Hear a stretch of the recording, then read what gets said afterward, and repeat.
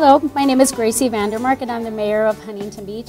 We are here today in room B7 giving out the Mayor Spotlight Awards because our council chamber is having some construction work done. Also, we're being joined by Mayor Pro Tem Pat Burns. So the first Mayor Spotlights Award I'd like to present is to Sydney Somerville, who works for Public Services. Come on up. Thank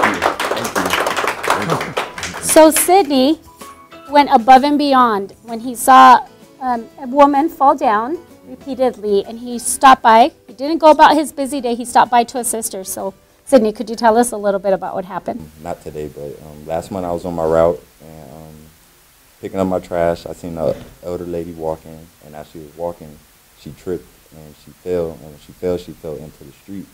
So I had pulled over, and she tried to get up again. And when she tried to get up, like her legs gave out again, and she fell into the street again. So that's when I stopped.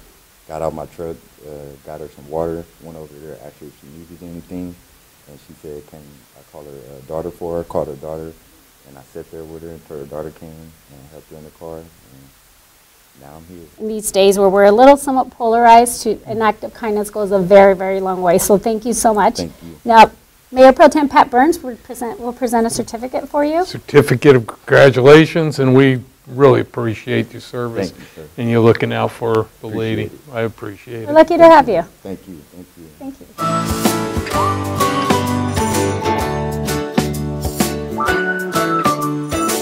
The next Mayor Spotlight Awards will be given to a group of officers who have gone above and beyond to make sure our city is safe, and this is the Homeless Task Force. With us is Chief Para, who will tell us a little bit more about the Homeless Task Force. So the Homeless Task Force, it's comprised of 4 officers, 1 sergeant, and they are responsible for proactive enforcement of laws pertaining to homeless persons in the city. They're also responsible for engaging these people and getting them involved in services, accepting services, and getting them off the streets and hopefully into supportive housing and permanent supportive housing. So the efforts that they go through on a daily basis simply amaze me. And I look behind me and I see all these, and I get logs every day. They're all in the logs every single day dealing with our homeless population to make this community safer. With us today, we have 2 very important members of our Public Works Department here in Huntington Beach. We have Mark Birchfield and Rick Limas, who went out of their way to make sure that there was a problem solved at the Calvary Church of the Harbor. Correct. And these men work so hard, our Public Works Department works so hard in the background that when they go above and beyond to do their job, we want to recognize them so that they know how appreciated they are. I think it's important for you guys to hear that.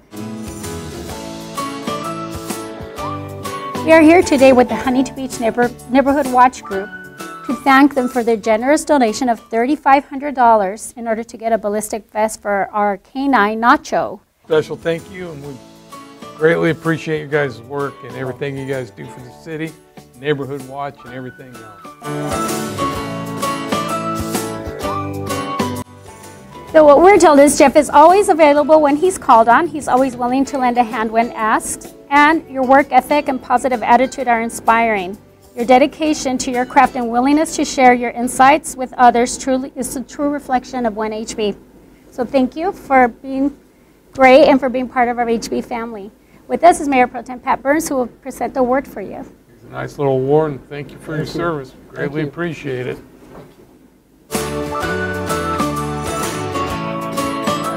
Bye.